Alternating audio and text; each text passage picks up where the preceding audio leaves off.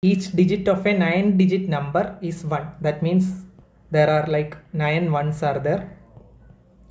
Now it is multiplied by itself. So I am multiplying again this number with the same number. So then we will get an answer. Then what is the sum of the digits of the resulting number? So if I multiply like this, what will come? 1 into 1 is 1. 1 into 1 again 1 will come. So in this way you will get 1, 2, 3, 4, 5, 6, 7, 8, 9 ones will come here. Then the next stage, if you are multiplying this one with 1, you have to write here, right? So it will come like this. And next one will come like this. So this is going in this way. So if I am adding all these things, first one will come here. Second 1 plus 1, 2 will come here. Then 3 will come here.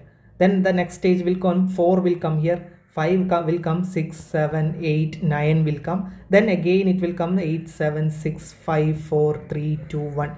In this way it will come. Now if you add 1 plus 2 plus 3 plus 4 plus till 8, how many will come?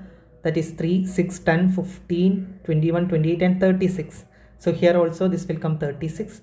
36 plus 36 is 72. 72 plus the middle 9, you will get as 81. So the answer is 81. So just remember this thing. If I multiply 11 into 11, you will get 121. There are 2 ones. So 2 is coming in the middle. If I am multiplying 111 into 111, what will come? 111, 111, 111. 1, 2, 3, 2, 1. Because 3 ones are there. So 3 is coming in the middle. Then 2, 1 will come here. 2, 1 will come here. Similarly, if there are 9 ones, then 9 will come in the middle and then it will go like this. 8, 7, 6, 5, 4 like that. Here also 8, 7, 6, 5. This like that it's going. So using that concept, we can solve this question.